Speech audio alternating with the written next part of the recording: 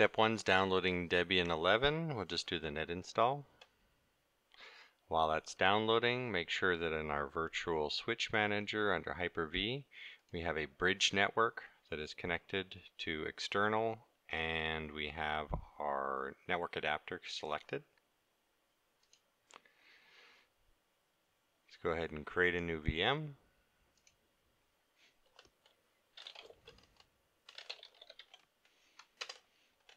Second generation. Don't use dynamic memory. Choose the bridged adapter. 60 gigs is plenty. Install from the downloaded file. Finish. Before we start this VM up, we're going to go ahead and adjust it slightly.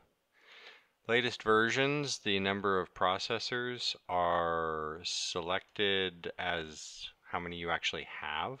The older versions sometimes only give you a single processor. Definitely crank it up. So you can see on my computer, I've got 16 cores, so it's selected 16 cores. You know, if you got a bunch of cores, definitely give it more than one. Tactical is definitely heavy use on CPU. Under your secure boot, go ahead and disable that. Let's start up the machine.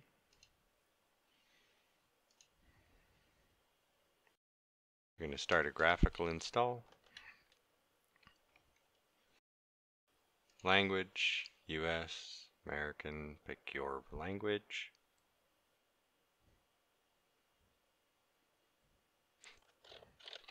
Give your host name. Domain you can leave blank. Need a root password.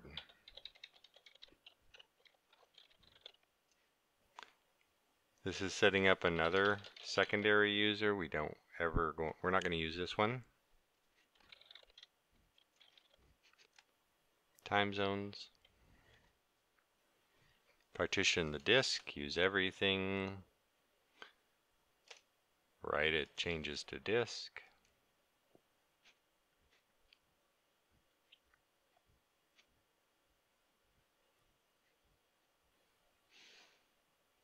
We don't need to check the media. Choose our proxy for connecting for downloading extra packages.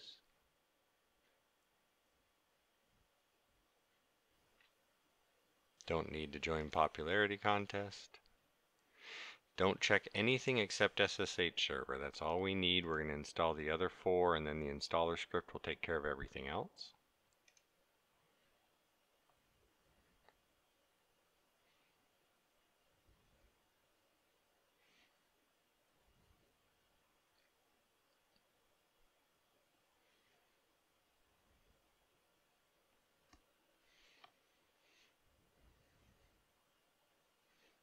And reboot. From here, let's do a traditional install of Tactical. So step 1, let's log into Tactical as root.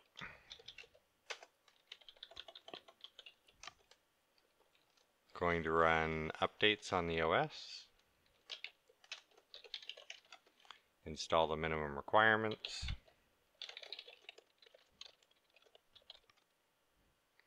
This will also include sudo because sudo isn't on the system to begin with. Make sure everything is updated, which it should be. Alright, let's reboot. Let's log back in one last time. We're going to create the Tactical user.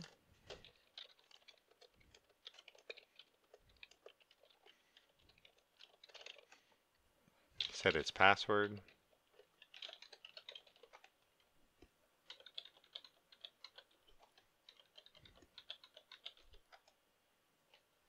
Next, we're going to add the user to sudo, or make the sudo group have passwordless login. So we need vsudo. Going to change the %sudo, which is the group. Control X to exit, save modified, yes, enter to write it to the file. And before we do another reboot, we're actually going to get our IP address.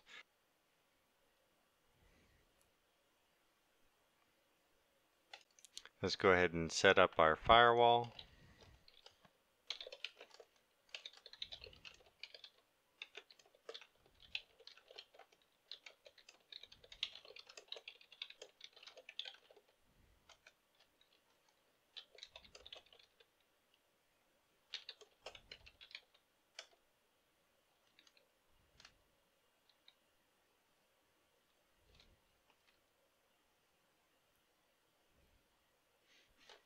Apply the firewall and fire it up.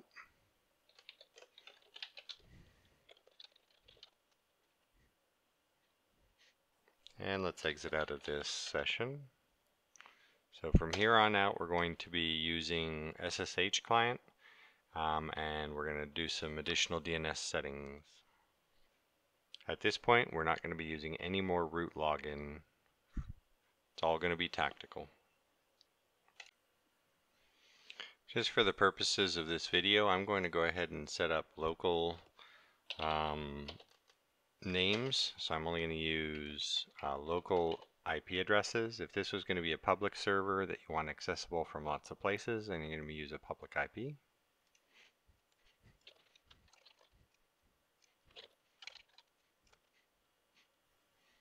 Now that we have the DNS set up, we're going to go ahead and get logged in through our SSH client. So we're going to use MobaX.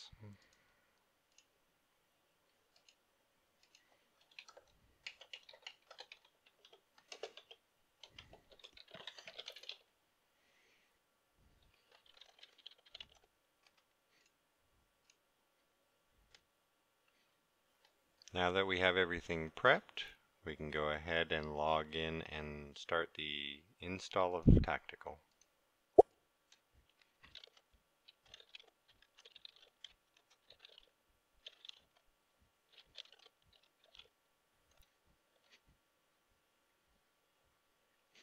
Need to add the DNS record.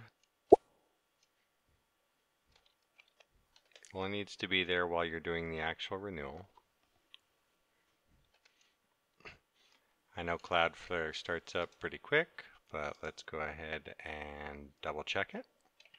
Let's check to see if the record has been updated before we continue with the wizard. And it looks like everything is good, so we can hit enter.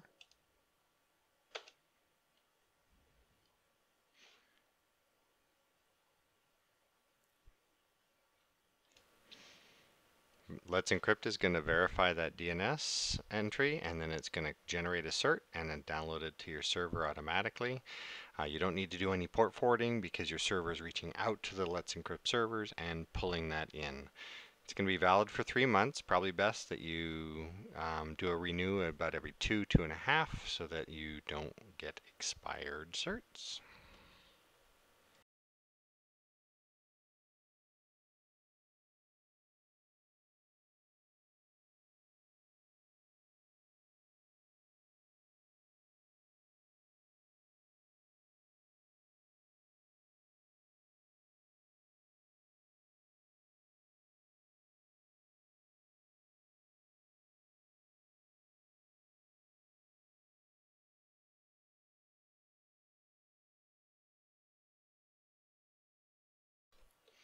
Go ahead and create our username.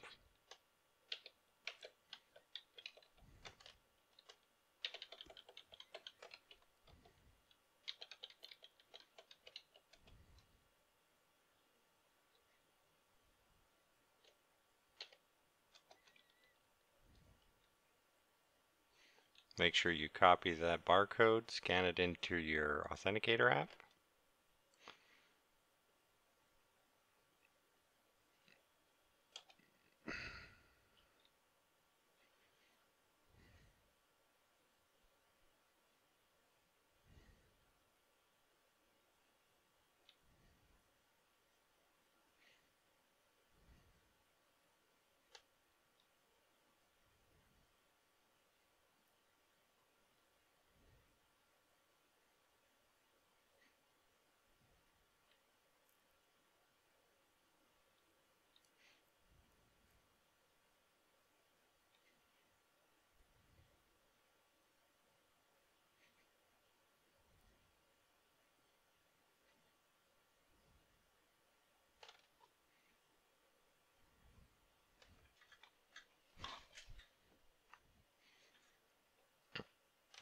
Make sure you copy down how to your Django admin. We can always get it later.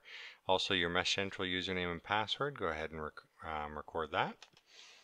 Because we're on a private subnet, we're not on a public IP, we're getting a warning about the hairpin NAT. But the way we set up DNS, that shouldn't matter. Let's go ahead and see if it loads. Magic.